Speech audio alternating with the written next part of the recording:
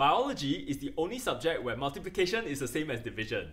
Stay tuned to discover this fascinating field, one video at a time. Since I first started talking about the science behind sequencing companies, there have been a number of new developments. Let me talk about the first piece of news before I tell you why I was wrong about Illumina. A few videos back, I was talking about a third generation sequencing company, Oxford Nanopore, which is making a splash in the sequencing pool. They are directly competing with Pacific Biosciences because both are considered third generation.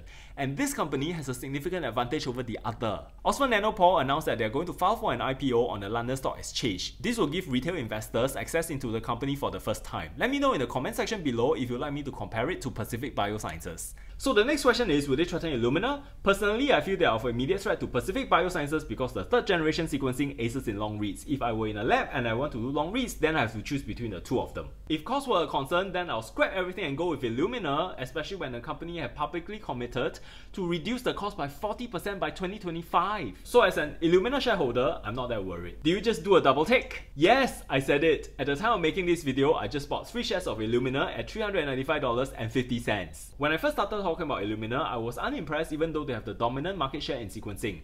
However, looking at their technology being used elsewhere is making me crazy excited. Where is it, you might ask? First in cancer screening company GRAIL, and then in gene expression company 10x Genomics, which is an AskG favorite. I'll talk about GRAIL in this episode and 10x Genomics the next. GRAIL is a company that originally spun out of Illumina, focused on cancer screening using the concept of cell-free DNA. Cell-free DNA is a heterogeneous type of DNA that's ejected from cells. This is unnatural, as DNA is the molecule that holds the genetic information and should be kept inside a nucleus in a cell. There are situations in which DNA becomes cell-free, and the most important of which is necrosis. This occurs when the cell undergoes tremendous stress. For example, when infected with viruses, poisoned with chemicals, and most importantly, triggered by cancer mutations. Do click on the I button appearing above right now if you want a quick refresher of cancer before we proceed. So as a result of the stressful events, the cell literally explodes, releasing its contents. White blood cells, called macrophages, act like cleanup crew to remove all the remnants. But some of the cellular contents flow past these cells, ending up in the blood circulation. And these contents frequently comprise of DNA, and hence the name cell-free DNA. Let's connect the concept of cancer to cell-free DNA. Cancer is mainly a result of random mutations that occur by chance involving cancer-related genes. This can involve small and/or large mutations and even epigenetic changes without any mutations. As it accumulates, it transforms the normal cell into a cancer cell.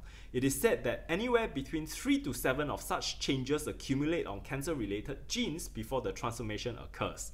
However, we will assume that there will typically be more than 3 to 7 actual genetic changes in reality.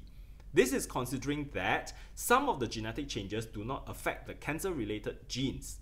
In fact, when some of the other non-cancer related genes that are crucial to the cell survival undergoes genetic changes, this may result in necrosis and hence creating cell-free DNA.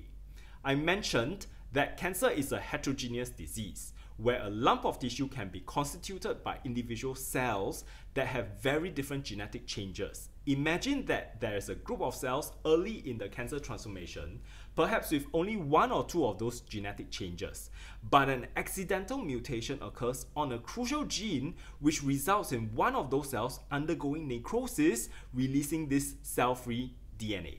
And GRAIL comes to the rescue by sampling the blood to detect the presence of such DNA, allowing the physician to identify the potential precancerous lesions before the normal cells undergo a full transformation into cancer and spread, so that surgical excision or other therapies can be instituted as early as possible, preventing and avoiding the suffering of this disease. And that, my friend, is revolutionary cancer screening.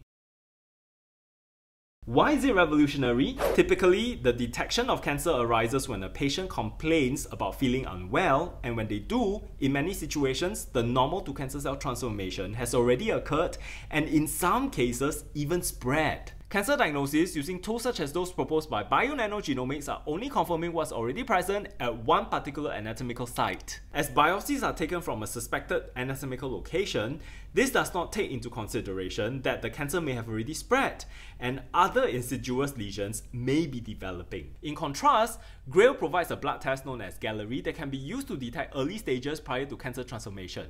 Not only that, the company mentioned that it can be used to detect more than 50 different cancers. Holy grail! And I'm not done! GRAIL's Gallery test will help to isolate out the cell-free DNA to be tested. The results are analyzed and mapped back to the patients so that clinical investigations can be initiated.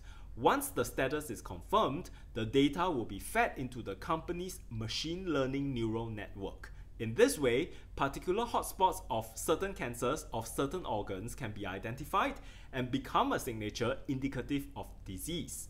The more data there is, the more accurate this will get. And on that note, there are already 4 clinical trials currently ongoing, managed by GRAIL. The SUMMIT study is on course to enroll 25,000 individuals in the UK for early multiple cancer detection with a focus on heavy smokers. The Pathfinder study has enrolled 6,200 individuals who are doing parallel routine health checks. The CCGA study enrolled 15,000 participants across US and Canada with a focus on long-term observation of the Gallery results and outcome.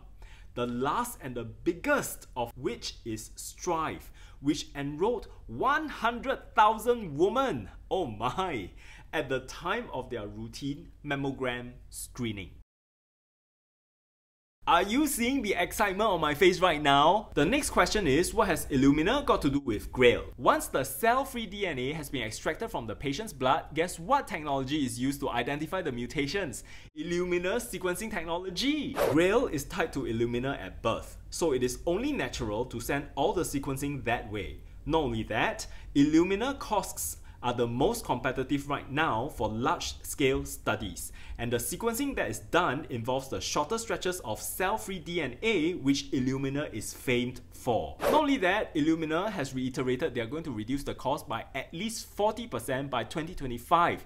There's nobody right now that can produce this kind of cost advantage. In addition, there are 2 other companies that's in a race to do what GRAIL does. One is Strive, which is acquired by Exact Sciences, which ArcG has a position in, and the other being Synglara Genomics. Guess where they're going to send their samples to when they need short-read sequencing done? And this will increase the dominance of Illumina as the use case expands. And the good thing is, they already have the lion's share of the bread and butter sequencing. Giving away the machines for free to chase market share is really damaging to the bottom line, as in the case of bionanogenomics. Not only that, customers at the receiving end of such machines are typically not as sticky, and they will leave for the next hype option when they come along. But of course, we have to discuss the big news that FTC is blocking Illumina from purchasing GRAIL outright. I'm not too worried since Illumina is the largest shareholder of GRAIL at 14.5%. So if GRAIL does well in the future, Illumina will benefit from it too. Not only that, there's also Thrive and Synglara Genomics.